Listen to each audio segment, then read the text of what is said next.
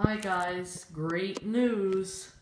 The testing rig has been installed. We haven't actually tested anything yet. It was just put up. The guy left just just not too long ago at all. I had lunch with Connor today, so that was pretty cool too. But yeah, this testing rig is amazing.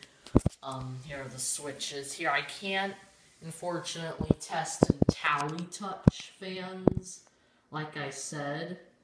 I'll have to do the way Dan does them on all of them, and then use a remote control for them instead of, doing it the normal way. So, now we're already starting to move stuff back in here. There is the fans. We have most of them still in the dining room right now. But yeah, Sand Workshop's amazing. I love the way it turned out. And we're going to test this Delta 2.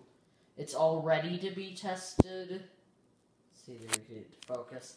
It's all ready to be tested. When we get back from dinner tonight, we are going to be testing this fan. We're going to be hooking it up. And we'll hope it's a success. If it is, I'll do a video of it running too, but the demonstration video, I'm going to wait till Brandon E. Johnson is coming here tomorrow, so, he'll get to see this, and we'll do a video like Metal Pete, Dan Newman, doing their testing thing, if it works, but it should be ready. So yeah. That's it, guys. It turned out great. I know this is the moment you guys have all been waiting for.